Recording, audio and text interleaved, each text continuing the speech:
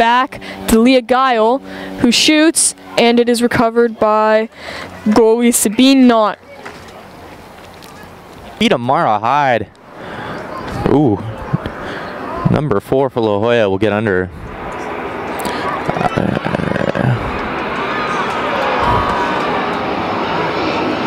Number 4, Dyer. Almost had the shot on goal, goes off that top bar and lands right into the hands of Vongo. And she'll reset this offense. To Mitchell.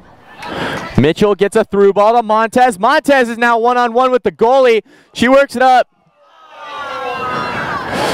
Oh, and the goalie will kick it out only sideways. St. Agatha has a chance with it. She'll take it out of the corner and she keeps it in. And she'll trip.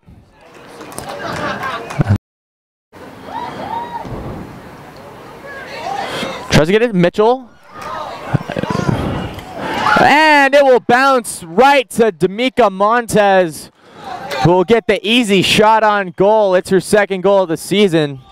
They dispossess her at the last moment, but here's a no. Second ball. This is going to be tough, and she makes a save. Instant replays and stuff. This one's hit hard now. Knott has to go get it, and will be able to do so. That it can be a tale of two halves. To finish the thought, off of a bounce now. Here's a shot. It's a tough one, and it's over the top. It hit the crossbar that time. But Tinsley now, who just came to the game, had to deal with that one. This one's going to be tough. And it's into the back of the net. Goal! Go, go, go, go, go, go, goal! One more, White. One more. No, there was an offsides call. No, never mind. Never mind. Gave up a late goal in the last game against Bonita Vista.